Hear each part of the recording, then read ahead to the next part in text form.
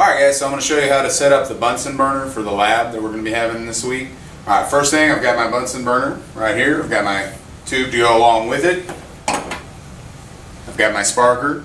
And then of course, good old safety glasses or goggles in your case. That way we're practicing safety all the way around. Alright, first thing I'm going to do, I'm going to make sure that I've got my tube. I'm going to hook it up to the gas.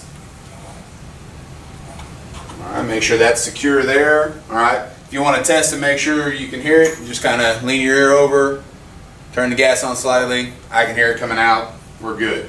Alright, now there's a couple pieces to your burner that you're going to need to look at. Alright, right here, this part, the pistol part, okay, this is what allows air to flow into the Bunsen burner. Alright, that way your mixture is good. At the bottom, this adjusts the amount of gas that's flowing from the tube up into the burner itself. So I'm going to make sure that that is set properly, and we're going to adjust both of those so that we can get the correct kind of flame.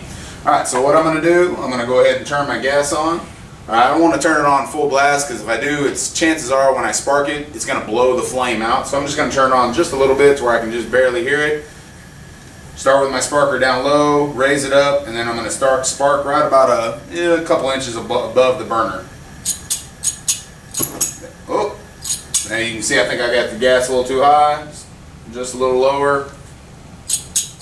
There we go. Now we've got a flame going from behind there. Mr. Long hit the lights for me, so that's perfect. Alright, so now I've got it there, and as I adjust it, alright, this is already pretty good, but I'm going to show you some of the things that are the way it shouldn't look, okay? So if I don't have any air flowing there, so it's not a proper mixture, you'll notice that the flame is very wavy, and you'll notice that it gets to where it's really a yellow color. That means that it's all just gas burning, alright, not a proper combustion mixture.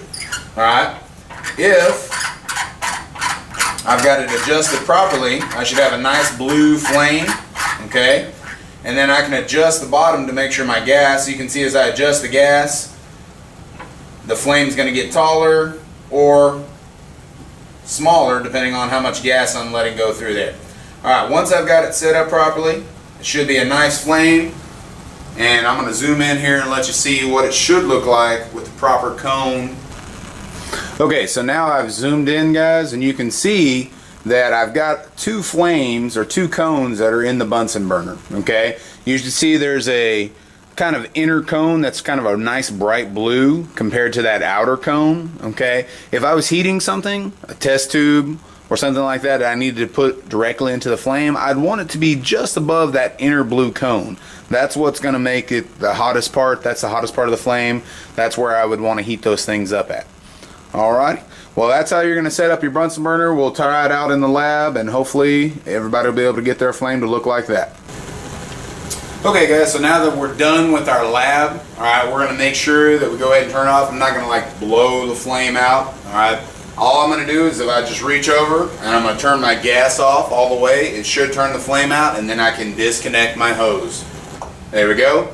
That cuts the gas off, the flame goes out, and now when I'm done, I can disconnect my hose. There we go, it's good, and now I can put my Bunsen burner back where it needs to be stored in the drawer or wherever your teacher has it. Alright? There we go, guys. Thanks.